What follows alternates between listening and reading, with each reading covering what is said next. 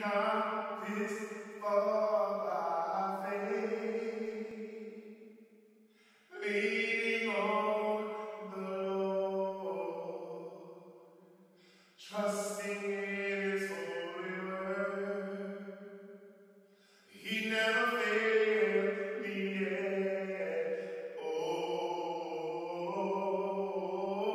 can't turn around. We come this far. Good morning. My name is Pastor Chandler, and I'm the pastor of Jackson Street United Methodist Church. I want to say welcome. I want to welcome you in the name of the Father, the Son, and the Holy Spirit. I want to welcome you to virtual worship. It is worship, just the same. It's not what we're accustomed to, what we're used to, and we hope one day that we'll be able to fellowship and come together as we did in the past. But now, I want to say that God is here with us in this virtual worship. He's with you where you are, in your homes and on your handheld devices.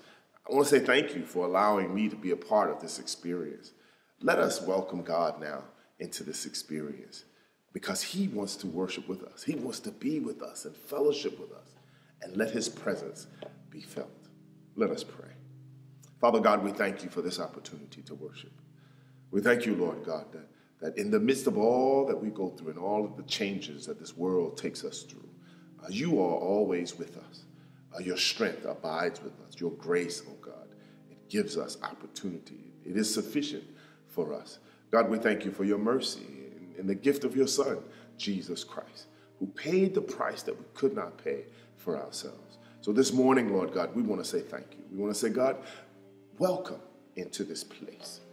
Welcome, Lord God, into this broken vessel. While you're here, God, we want to praise your name. We want to exalt you. We want to lift you up, oh God. Speak to our hearts, Lord. Let us hear a word from you that will bring new life. God, we know you're able. We know you will. We know you are with us even now. In Jesus' name we pray. Amen.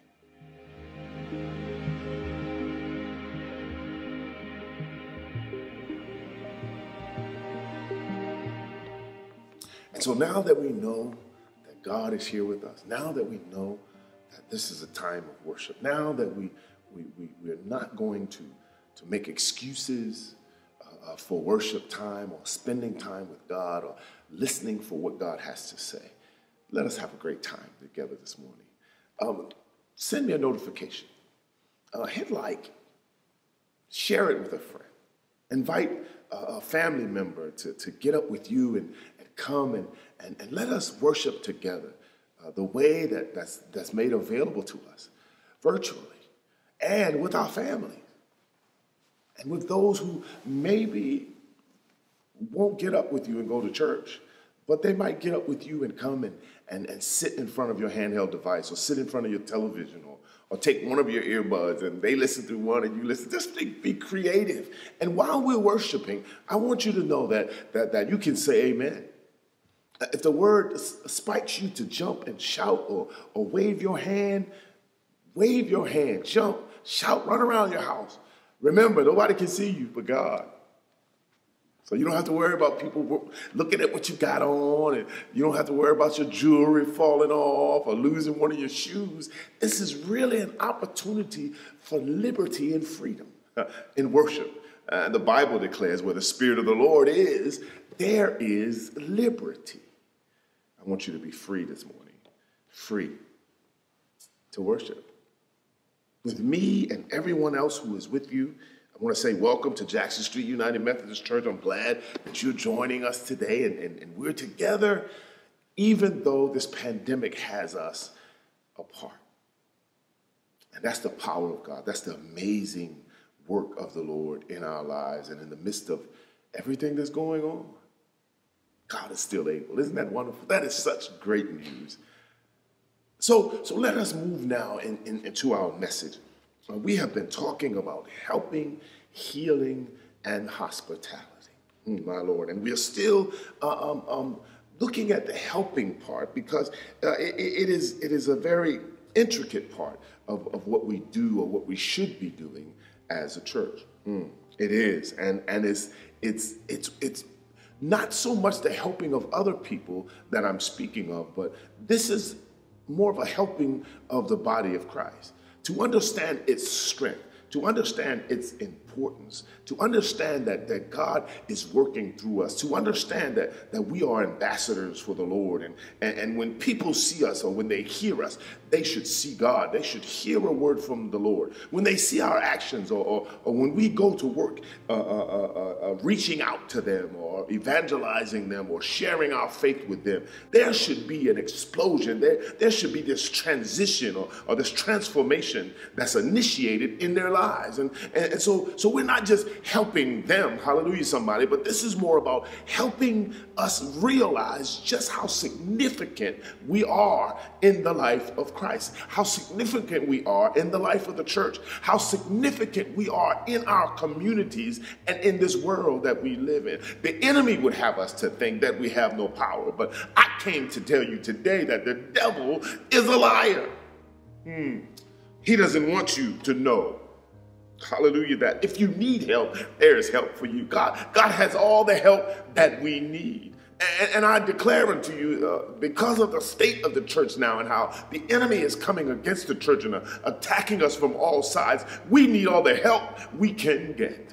And so this message, I'm hoping, will do just that. I'm hoping that God is using me to bring in the help that we need. Understanding. In all thy getting, get understanding. It's okay to shout and jump around. It's okay to be slain in the spirit. Yes, it is. It's okay. But at the end of the day, we need to understand. We need to have an understanding. God wants us to be knowledgeable of what just happened or what is going to happen or how he's using us. And so with this helping, we understand that helping requires taking risks. We understand it requires us to be faithful. We understand that it requires diligence. We understand that there's a price for doing nothing. We've talked about that, and we understand under helping that we're not helping things if we're not diligent. We're not helping anybody or even ourselves if we're not faithful. We're not really helping anybody or helping anything if we're not willing to take a risk. And the risk of doing nothing will separate us or cause us to be pushed aside in that judgment day. And we don't want to be set aside. We don't want to be cast into utter darkness. We want to be able to live out eternity with the Lord. So we want to hear him say, well done. That's what we want to hear. And that's what we want to work towards. And that's what we've been talking about when we talked about the parables of the master who went away and said, but I'll be returning. And he left gifts and talents and then he returned. And so that's a demonstration that one day we will have to answer. One day there will be a judgment. The Bible declares that after death comes the judgment. And so we need to be prepared for that. We need to be prepared to answer, as Paul says, for answer and give explanation for our faith and for why we did or did not do the things that we were supposed to do. And so then we move to service, and service requires action, helping or doing work for someone, an act of assistance. My Lord, in the parable of the Good Samaritan, we talked about service. And today we're going to talk about neighbor. Neighbor, because the Pharisees asked the question in the parable when Jesus reminded them, as I hope to remind you, that if we would stay focused on the Torah, if we would stay focused on the instructions that have been given us to maintain the relationship that we have with God, to operate within that relationship, that we have a covenant agreement with God, and that agreement is to love the Lord your God with all your heart, mind, and your soul. And then Christ says, and your neighbor as yourself. And so, of course, we, as a form of excuse or making an excuse, we say, who is my neighbor? My Lord. And so One of the definitions for the word neighbor is being immediately adjoined or relatively near. Immediately adjoined or relatively near. A lot of us, most of us, we want to think of the world that God has created or the creation God has created as sections or categories. Okay. Unfortunately, when we think that way, we miss a lot, but I understand we don't have the capacity to really understand who God is and exactly what he is, because his thoughts are above our thoughts and his ways are above our ways. So I get it. But today I want to invite you into looking at it from God's perspective. Oftentimes we find, just like in the parable, that we look at things from our perspective. We have a finite view of the way things should be, or what God's intent is, when God, his ways are infinite, my Lord, far beyond ours. And so this neighbor in this story is talking about immediately being adjourned with someone else or with something else. To be in the vicinity nearby a person that maybe you don't even know. And so for us, that because that's hard work, and I do understand that's hard work to just reach out and help somebody that you don't know. That's difficult for us to help somebody who we might think or say or conclude don't deserve our help because of whatever the reasons are that got them or put them in that predicament. Whatever nobody really knows why this man got robbed. Nobody knows, because we live in the 21st century. I'm saying this. Nobody knows whether he was a part of a gang or not, and he tried to leave the gang. So the people's like, oh, we caught him on the road, and so we beat him up. We don't know what went on in the scenario, and all of that is possible. But there lies the rub, as far as I'm concerned, because we have to learn to focus. Good God from Zion. And when we focus on being who God created us to be, and when we focus on the Torah, and no matter what happens, loving the Lord God with all your heart, mind, and soul, and all of those excuses and all of those categories and all of the stuff that would hinder us from doing that should go out of the window. Hallelujah. So Christ is letting them know that your neighbor, hallelujah, is whoever you encounter, whoever is immediately close to you, wherever you see a need, wherever the Holy Ghost directs you to go and be of assistance. We should be willing to do that in order to help, and in order to be a neighbor, right? We have to help a neighbor. And so that neighbor is someone who we may find ourselves just immediately out of nowhere, because most of the time we don't see it coming. Most of the time we can't predict it. We try. From time to time, we try to predict what's going to happen in the course of the day. We really do. We hope for the best, and we do have a list of things, and that's good. That's called planning, and so that's okay.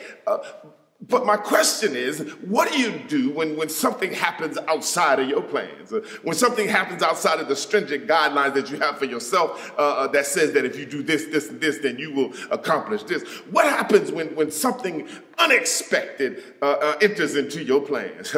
Well, God is sharing with us in this parable that we must have compassion. We must have the heart of God. We must operate within the guidelines that God has given us. I don't know how many times you remind yourself, but I remind myself every day that I want to treat people the way I want to be treated. Hallelujah, somebody.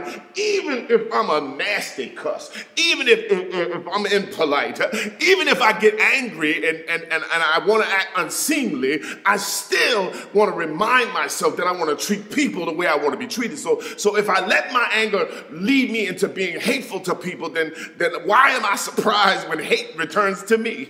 Why are we surprised when we ignore folk who we know we can help, and we have resources and connections where we can help them? Why are we upset or surprised when we're in trouble and nobody comes to our rescue? Well, see, God is trying to help us to understand now that if you act this way, then this is how you're going to be treated. If you judge people, then you too shall be judged. that the same measure you use to judge other folk.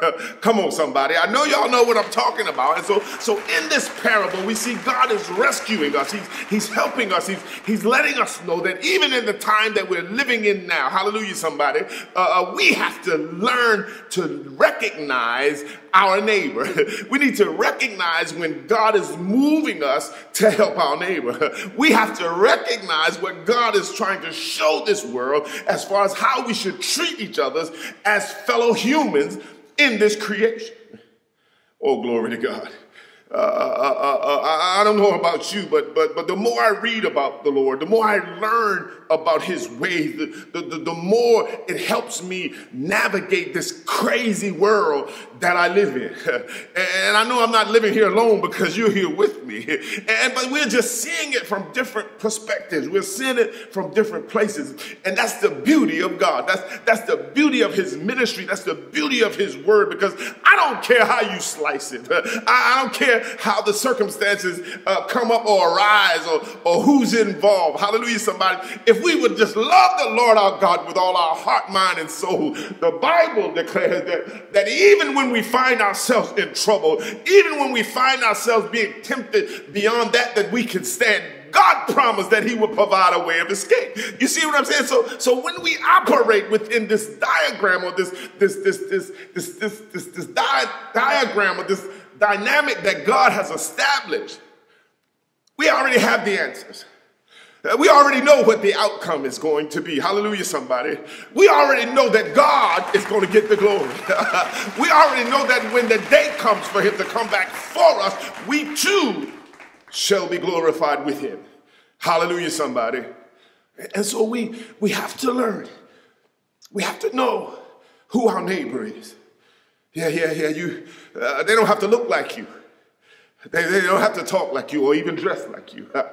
They don't have to ride in the same kind of car that you drive in. They don't have to. Hallelujah, somebody. But they're your neighbors. They don't have to have a lot of money. They could be guilty or not guilty. They could have deserved to get beat down or their car to break down, or they may have made some poor decisions that caused them to run out of food or have the lights cut out. But we have to stop using that as an excuse. Because I hope I'm helping somebody. I hope I'm helping somebody right here. Because when we refuse to do what God lays on our heart to do, what God leads us to do, we're not just harming them who might have an encounter that will change their whole life, but we're hindering ourselves from growing, from being detached from materialistic things. We're hindering ourselves from maturing to a point to where we're not chasing after those things that are pleasing to the flesh, because those things are temporal. They are temporary. But our heart and our soul long for that's eternal, in the heavens. The origin of our very existence is calling us to be this great vessel that God has created, magnificently and wonderfully made. And so when we allow his power now to operate in us, there's no weapon formed against us that shall prosper. Hallelujah, somebody. And if God be for us, who can be against us? And if God is for us, he's more than the whole world against us. Neighbor, your neighbor is waiting for you. Waiting to hear a word from you, waiting for a helping hand, waiting for you to cry for them when they can't cry. I don't know about you, but I'm always on the lookout now for when God wants to use me. And I stopped worrying about comfort. I stopped worrying about fully understanding at the moment. But I focus on what the Spirit is saying, what the Spirit is leading me to do. The Bible teaches us to try the Spirit by the Spirit, not by the flesh. The flesh is never going to be comfortable. It's never going to be satisfied, my Lord. But the Spirit, when it connects with the will of God, when you're walking in your purpose, when you become that Samaritan, that is the will of God for our lives. That's what gives glory to our powerful King, to our Master. So let us be neighbors. Let us be neighborly, and not as the world would do it, just so you could get something in return, but as God would have us do it, with compassion, with freedom, expecting nothing in return. The only thing we want is our God to be glorified. That's all we need. That's all we live for. I look forward to seeing you, neighbor. God bless you. This is the word of God for the people of God. Thanks be unto God. Let us pray.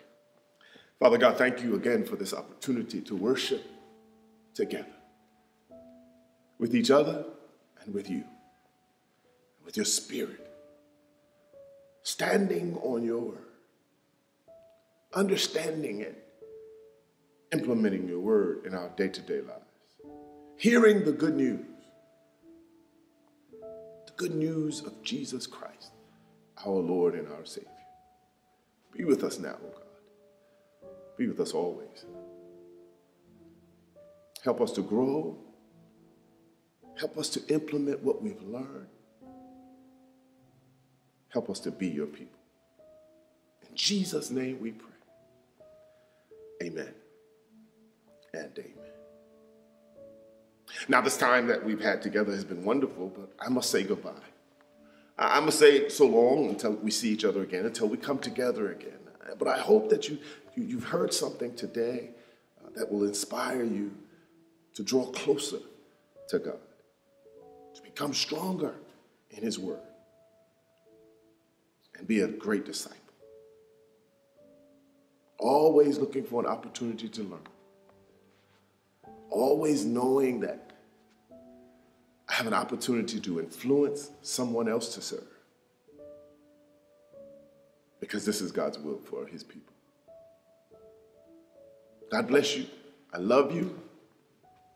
And now unto him who is able to keep us from falling and present us faultless before his throne with exceeding joy.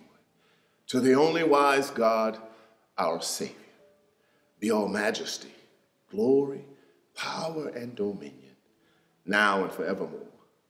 And all God's people said amen, amen, and amen. Go and serve God with great joy.